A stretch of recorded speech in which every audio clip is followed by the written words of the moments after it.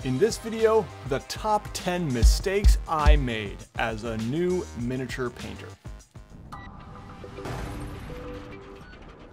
Hi everybody, my name is Nate and you are watching WASD20, a channel about tabletop RPGs and fantasy maps. This video is sponsored by Loot Studios, who has an excellent subscription service for 3D printable miniatures and terrain. And the miniature I'll be painting today is from their March set. I'll talk more about them later, but for now you can find a link down in the video description. And now onto my biggest miniature painting regrets.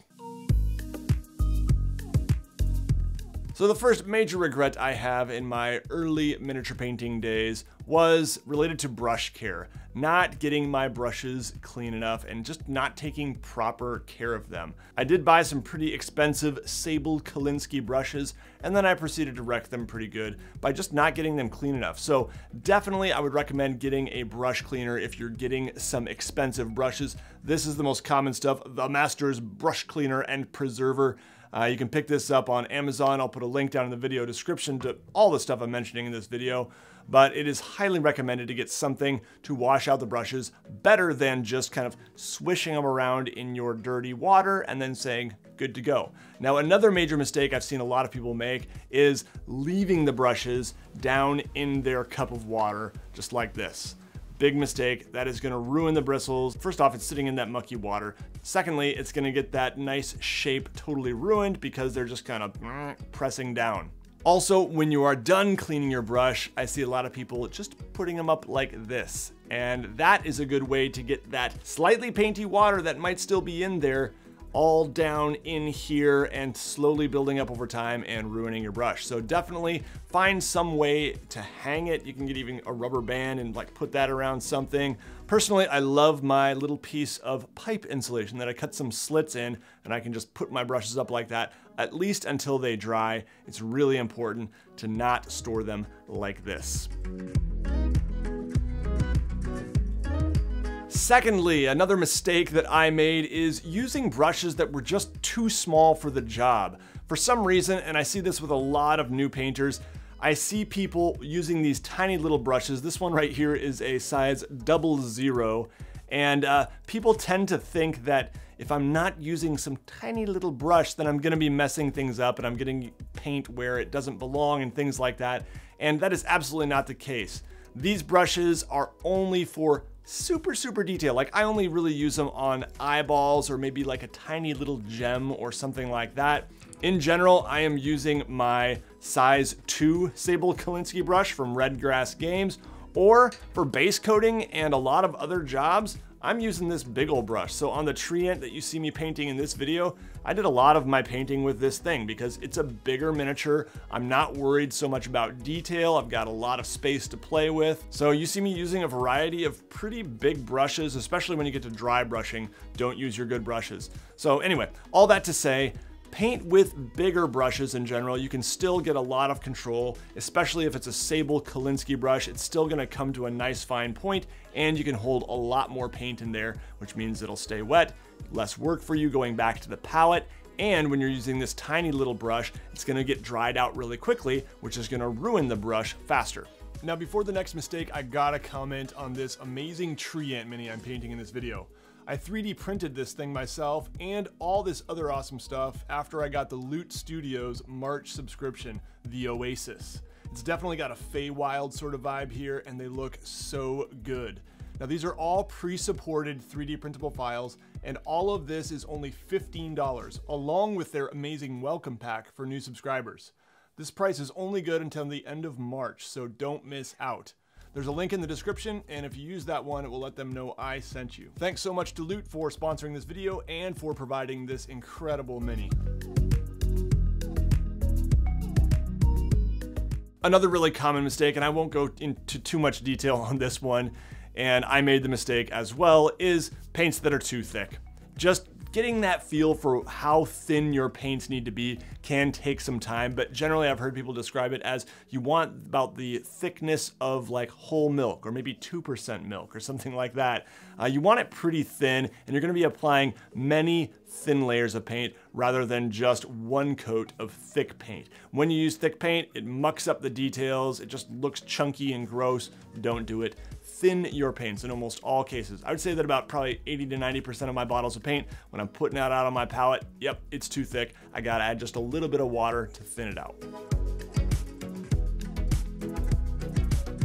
Now that leads me into my next point, and that is that, hey, you can erase your paint. Now, you will know your paint is too thin when you put it on the miniature and all of a sudden it just starts going everywhere. It just starts flowing everywhere all over the miniature in places where you don't want it because the paint is so watery. And here is how you can fix those mistakes. Just grab a little bit of a paper towel and dab it right in there and get that capillary action, sucking the paint up into the paper towel, and it will take care of that big old messy situation, no problem. Now there are a couple other ways you can also erase your paint, and again, this is a mistake I made a lot, is I would just make a mistake and then I think, oh, now I gotta let it dry so I can paint over it and fix it later. No, you can use your thumb to rub paint off your finger. You can lick it a little bit sometimes if you need to, or you can even get just a wet brush and just kind of get that brush over the spot you want to remove until it's gone. And sometimes that works. So try these things. You are not powerless when you make a mistake or a happy little accident, as Bob Ross would call it. Take control and understand you have options.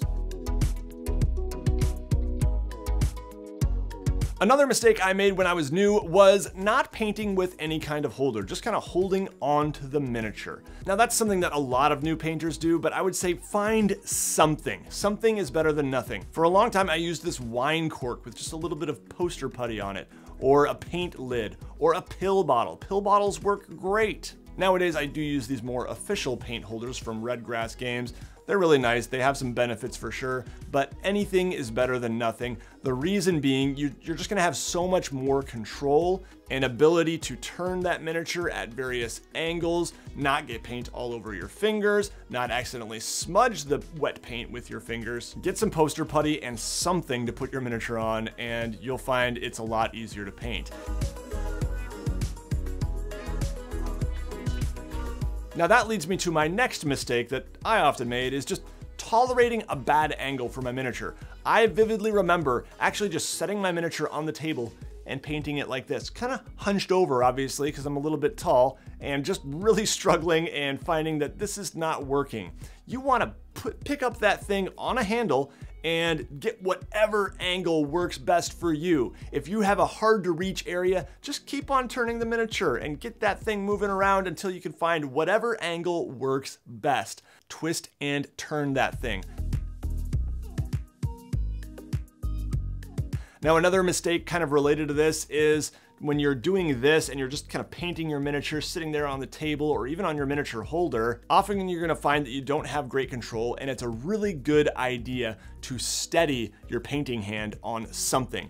Often I just steady it on my other hand. Just putting my wrist right on my other hand as I'm painting, or on the pill bottle or whatever you're using, can really help steady your hands. If you have shaky hands at all, there are lots of options for you to steady that thing. Another helpful thing is maybe just to put your elbow on the table as you're doing this, or wherever you're painting, the table or the desk, and that can help too. Now, a huge mistake I made when I first started was just being a perfectionist. I had watched lots of YouTube videos on how to paint miniatures, and I had very high standards. And I spent something like 5 or 6 hours on a single miniature a couple times. And I'm not talking about some big elaborate miniature, I'm talking about, you know, like this elf right here, which, yeah, I probably spent about 6 hours on if I recall. If you enjoy spending that much time on a single miniature, great, more power to you. But for a lot of us, I think it's a good idea to just kind of keep things moving and understand that you're gonna get better over time. Don't be such a perfectionist. Don't get discouraged and down on yourself. Progress over perfection. And on that note, miniature selection matters too.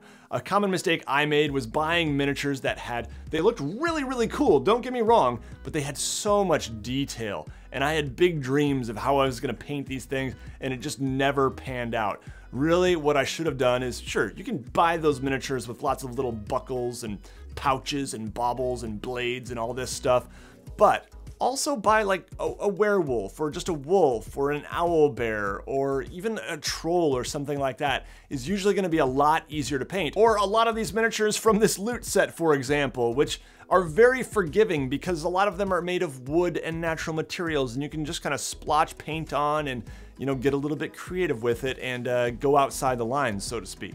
But yeah, any kind of wild animal is just going to be so much easier to paint than one of these little player character models that have all these buckles and all this stuff. Now, more power to you, get some of those too and try them out. But if you're having trouble and getting discouraged, understand it might be your miniature selection. Are you picking miniatures that have tons and tons of detail and are just a little bit too challenging for you at this point? And the last mistake I made with my miniatures is not properly finishing them in a couple ways. First off, basing. Put a base on your miniatures, especially when you're getting these Reaper ones that don't come with bases. It just looks so much better once you get a base on that thing, and find a standard sort of base that you're going to be using for all your miniatures. At first, my style was fender washers. I just got a whole bunch of these cheapo fender washers, and they actually worked pretty well. And I would just put a little bit of glue and sand on top, and that really worked. But yeah, when you put a base on your miniature and just a little bit of sand or a little bit of grass or something, it just tells the viewer that, man, this thing is finished and I am proud of this thing. Sending an unbased miniature out there onto Instagram or Twitter is like sending your child out on a winter day with no coat. Don't do that. And lastly, the other thing that I was not doing at all in the beginning was putting an actual clear coat finish on my miniatures, which really helps protect them. So I have lots of miniatures from the early days that got chipped or smudged, just kind of wore off over the time with finger grime because I didn't put a clear coat on. So get a nice clear coat. I'll put a couple links to those down in the video description, and that will help you protect your miniatures and make sure that they can stay pretty for years to come. All right, that's gonna do it for this one, everybody. Thank you so much for joining me. I would love to hear your feedback down in the comments below. What are some of the biggest mistakes you made as a new painter?